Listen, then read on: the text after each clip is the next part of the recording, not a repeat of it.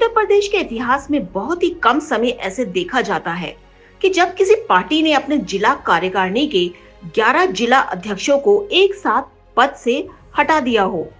इससे यह साफ पता चलता है कि पार्टी आलाकमान किसी भी कीमत पर गुस्ताखी माफ करने के मूड में नहीं है। आज आपको हम बताएंगे कि समाजवादी पार्टी के राष्ट्रीय अध्यक्ष अखिलेश यादव ने क्यों 11 जनपदों के जिला अध्यक्षों को एक साथ ही पद से मुक्त कर दिया और अखिलेश के इस फैसले का कारण क्या था।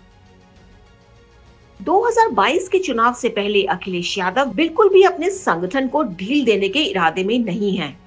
अखिलेश उन्हीं नेताओं और कार्यकर्ताओं को पद दे रहे हैं और जिम्मेदारी दे रहे हैं जो कठिन से कठिन परिस्थिति में भी काम कर सके, पार्टी के संदेश को जनता के पास पहुंचा सके।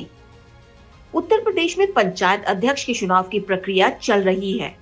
इस चुनाव प्रक्रिया में 11 जनपदों में समाजवादी पार्टी के प्रत्याशी अपना नामांकन नहीं कर पाई है, जिसकी वजह से पार्टी ने इस बात को बहुत ही गंभीरता से लिया है और जिम्मेदार जिला अध्यक्षों को तत्काल प्रभाव से मुक्त कर दिया।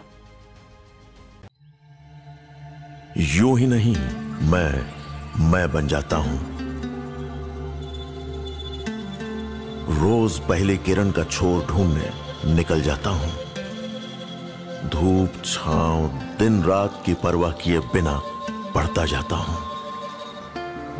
तब कहीं उस उम्दा अनुभव को दुनिया तक पहुंचा पाता हूं। यूं ही नहीं, मैं रजनीगंधा बन जाता हूं।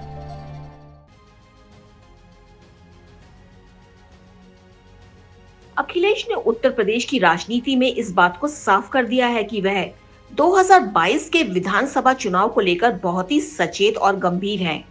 अगर कोई भी चूक पार्टी की किसी भी कार्यकर्ता या नेता से होती है और पार्टी को नुकसान होता है तो अखिलेश बर्दाश्त करने वाले नहीं हैं।